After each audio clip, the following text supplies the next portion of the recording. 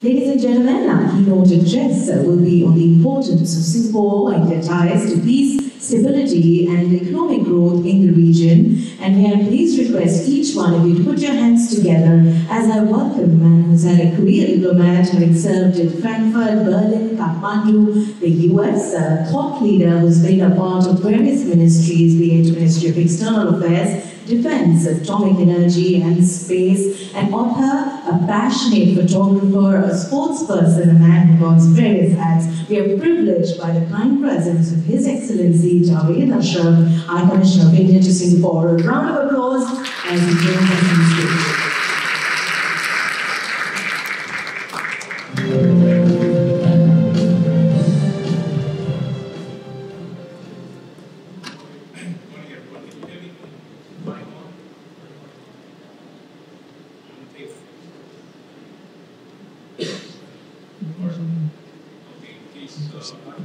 Not yet. Maybe I'm loud enough to be heard.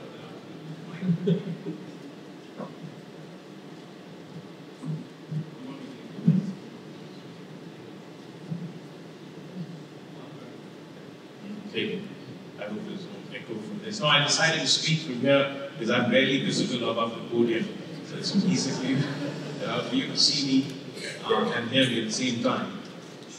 First of all, let me extend a very warm welcome to the Honorable Chief Minister of the sun-kissed shoreline city and of Puducherry, Shri V. Narayanaswamy.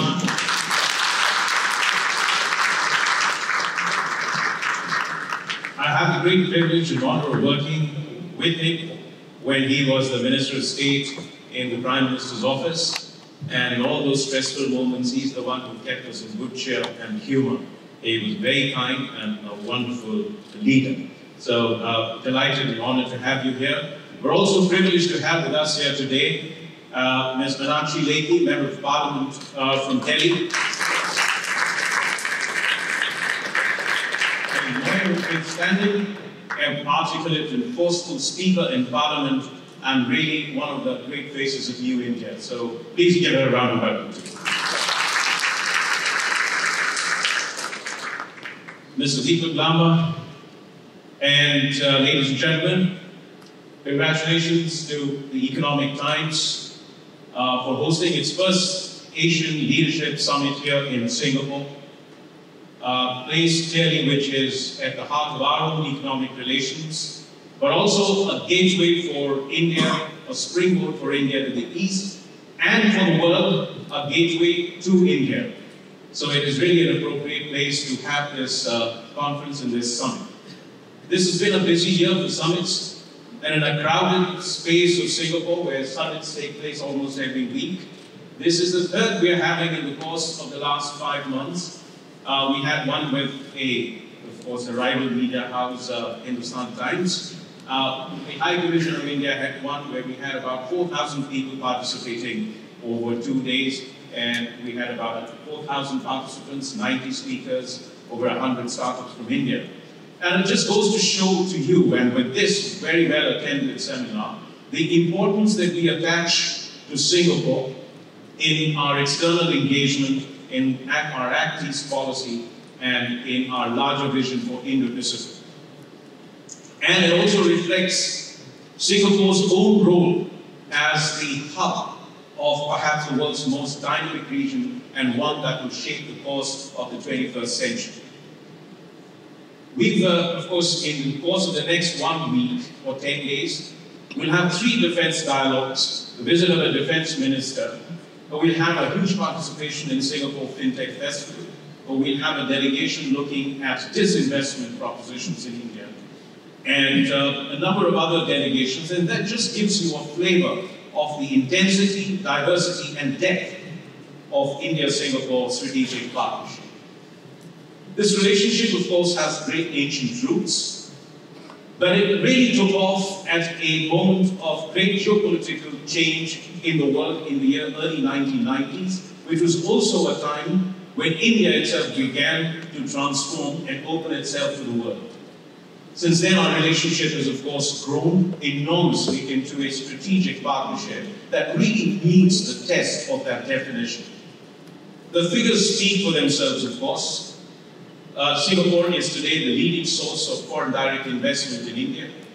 Also a major source of financial market for other forms of capital. 80% of our external commercial bonds are listed on Singapore Stock Exchange. Majority of our rupee-denominated bonds are listed over here. Our bilateral trade, Singapore is the first country with which we signed a comprehensive economic cooperation agreement in 2005. Our bilateral trade is about 27 billion. Singapore is the 6th largest trading partner, accounting for 3.5% of our trade. Singapore is a major partner in almost all areas of development priority for India: urban development, infrastructure, aviation, skills development, water management, recycling, waste management. These are important areas of cooperation that are bringing our two countries together. The reverse is actually equally true. Singapore is the leading destination for Indian investments that go abroad. Nearly 20% of all outbound investments from India go to or through Singapore. As I've said before, we are the 3rd largest source of tourism into Singapore. About 1.5 million Indian tourists visited Singapore last year, and it's growing at about double digits of 15% or so, making us really a very important source and of an important sector here in Singapore. But also it is, in a sense, this air connectivity is reinforcing the sense of proximity that we have. 18 cities in India have direct connections to Singapore. I don't think many Indian cities have direct connections to 18 Indian cities. And over 500 flights connect our two cities, and that is really leading to a greater flow of people, greater flow of trade and investments between the two countries. States, and we have the Chief Minister of Puducherry here, see Singapore as a major partner. And as you know, in India's federal setup, states play a very important role, especially in those areas that are core strengths for Singapore. And now, as we both leap into the digital age, we are fostering very strong partnerships of startups, innovation in fintech. It was in Singapore that we first launched the RuPay International last year by Prime Minister Narendra Modi when he was here in June. Next week, we will launch Beam QR here in Singapore, which will again be the first place where we will launch the international launch of the Beam application for payments. We've set up a joint working group on fintech, and together we are looking to see how we can translate India's transformative experience in digital governance and financial inclusion and digitalization into a product that uplifts people from around the world. So this is a relationship that has an enormous depth and diversity in economic terms, but it is embedded in a very strong political relationship, filled with warmth and goodwill, great mutual trust and confidence. And we have a defense partnership that is among the most comprehensive for both countries. Singapore does more exercises with India than it does with any other country. Just at this point in time, Singapore's Air Force is in Talaikonda and West Bengal for our annual air exercises. We have the longest running naval exercises with Singapore, and our dialogue architecture is the most comprehensive, and together our army also trains every year in India. In international forums, of course, we are great partners in G20, in Commonwealth, in East Asia Summit, in IORA, which is Indian Ocean Rim Association, and we are, of course, Singapore was an intellectual, economic, and political bridge between India and ASEAN. And today, when we speak of the India-ASEAN strategic partnership, a lot of it is due to the relationship that India and Singapore have built. And all of this stems from our shared belief in an open, balanced, inclusive Indo-Pacific region, shaped and defined by rule of law, connected by secure seas, integrated by trade, and anchored in ASEAN unity and centrality. We're two countries, just as we embrace democracy and diversity at home, we are two countries that have unwavering faith in rules-based international order, in upholding international norms and law, and our firm faith in multilateralism as a way for the world to define its collective future. And today, just as in the 1990s, there are two important developments taking place. The world is once again at a moment of great geopolitical flux. It isn't just the rise of China and the emerging trade and technology competition between China and the United States. It is also the simultaneous rise of many countries in the region, including India. It is the disruption of technology, the changing character of the global economy, the absence now of any hegemonic power to underwrite the international order, the inability of the countries yet to come together to form a global compact, which is leading to weakening of international institutions, multilateralism being in retreat, and the international order that we are familiar with being under stress. There is once again a challenge to rules-based international order. In India itself is yet at another point of takeoff. We've seen a political landscape that is rare in our independent history. Prime Minister Shri Narendra Modi's led government has come back to power with a stronger mandate and a much larger number of seats than it did even in 2014. And we are witnessing a degree of political resolve, clarity of purpose, and a commitment to transformation that we have rarely seen. And we are witnessing an internal transformation that is unprecedented in scale, and we are dealing with the world with a level of self-assurance and confidence and clarity, redefining the terms of our engagement. When you look back to those 5 years, we averaged a growth rate of 7.5% every year, with constantly strengthening macroeconomic stability, of declining inflation rates, of reducing fiscal deficits, of strengthening current accounts deficits, and growing foreign exchange reserves.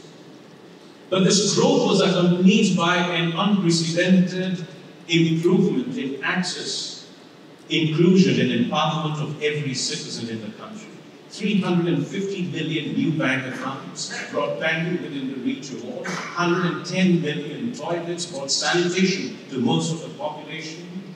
13 million affordable rural houses. 13 million affordable rural houses built in rural areas. 5 million being built in urban areas. 80 million women provided with free gas connections. Electricity in every village. 97% of our rural communities have now road connections thanks to 195,000 kilometers of rural roads that were built in India. These are extraordinary numbers. 200 million small loans given for micro enterprises, 75% of which went to women.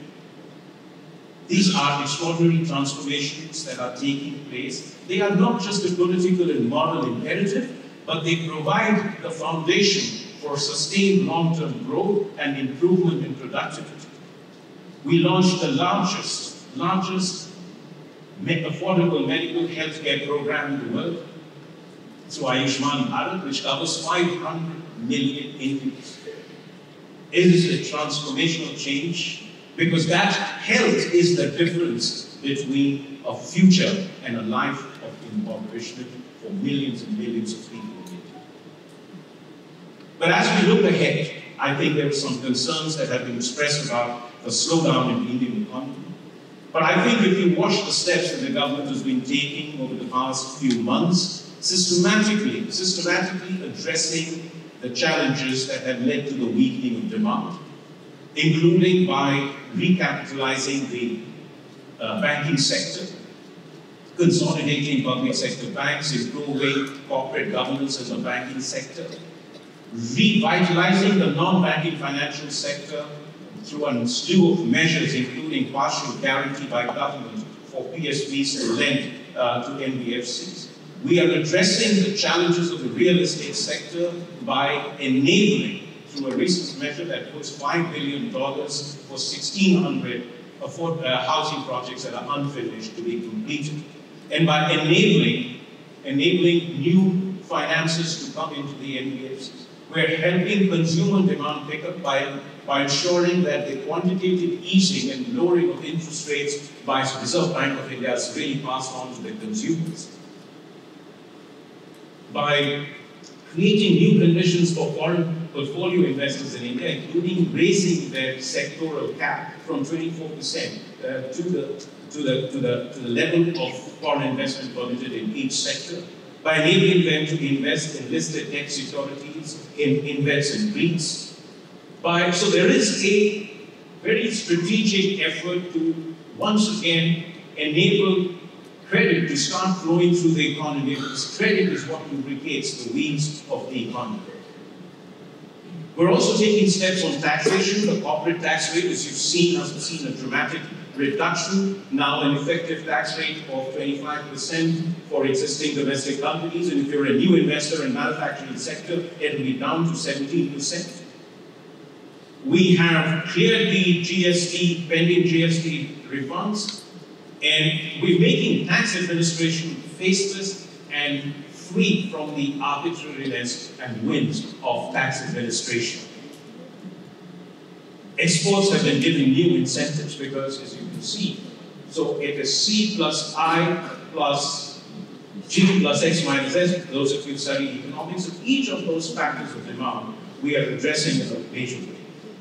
So the fundamentals of the Indian economy are strong: the demography, the politics, the governance, the competitive and cooperative federalism, the scale of achievements, and the energy and enterprise of an increasingly young, innovative India.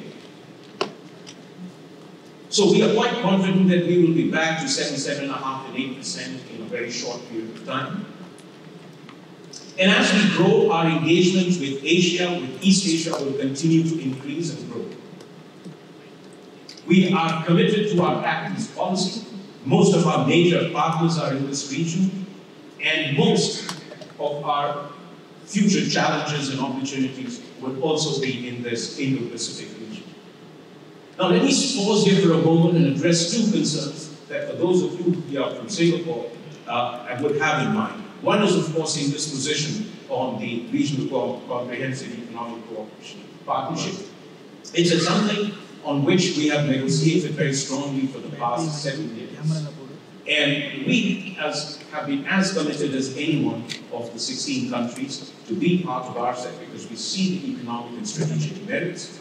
But like any free trade agreement, RCEP is also about a balance of negotiated interests.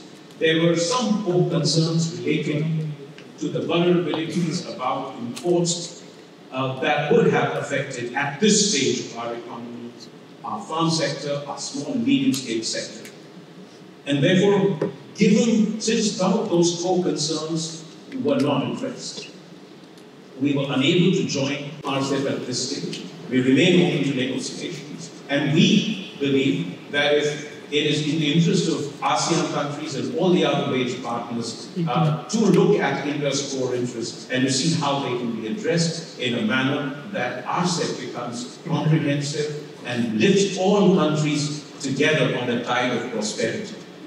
So it isn't that India was standing out. For 7 years we have negotiated with a great deal of commitment and interest in RCEP. And we have been very flexible. I can tell you a number of areas, including in services and investments, in accommodating and adjusting to the interests. But there were certain bottom lines that we thought could have been met and should have been met. And we hope that as we go forward, that there will be opportunities for all our countries to recognize and address those concerns for us to be able to move forward. The second question that people would like to hear about is the question of Amravati, which is of course in the domain of the state government of Andhra Pradesh. But let me just say this, that it is important for you to understand that Singapore Consortium was not building Amravati.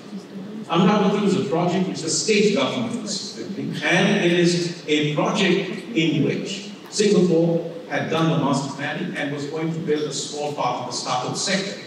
It hadn't yet started, but the state government has, at this point of time, evaluating that project, to see whether it is financially viable and possible to build a city of that magnitude, and B, whether it meets the environmental concerns, because so much of that land is on floodplain, and so much of it would require removing forest cover from that area. These are not easy questions for any government to answer, and a democratically elected government will certainly have the obligation to look at the project carefully. But that will never stop any state in India, including Andhra Pradesh, to continue to look for strong partnership across all areas of development with Singapore. And they have repeatedly welcomed Singapore to, and Singapore companies to come to Andhra Pradesh. So these are two areas. But beyond that, as we look to the future, there are going to be enormous opportunities as India heads towards a $5 trillion economy, in which the trade component itself will be about $2 trillion. And there will be enormous opportunities in every area of Singapore's interests. We together, we will also can help define a partnership for the digital age, and we can lead the world in areas such as digital governance, in financial inclusion, in digitalization, in fintech, in artificial intelligence, in the application of new technologies for development. These are areas that we are working with Singapore. We have to get our SMEs together. Together we can work to help Indian enterprises increase their footprint across Southeast Asia and East Asia. But we must serve a larger purpose. And a larger purpose must be that we build a peaceful and prosperous and stable Indo-Pacific region that is neither dominated by one country nor driven apart by conflicts and competition through emerging great power rivalries.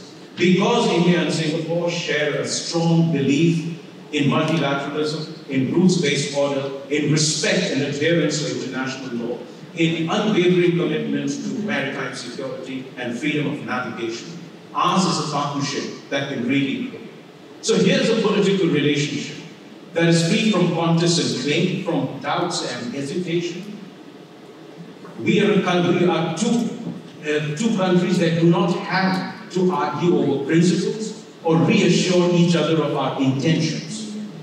Our only challenge is to avoid complacency, our only obligation to keep setting higher ambitions for ourselves. And as this world enters into multiple transitions and daily disruptions, the future will demand more from us, from India and Singapore. And we will be able to do more for the region when we are able to do more with each other. And that is the defining agenda for India and Singapore going ahead. Thank you very much.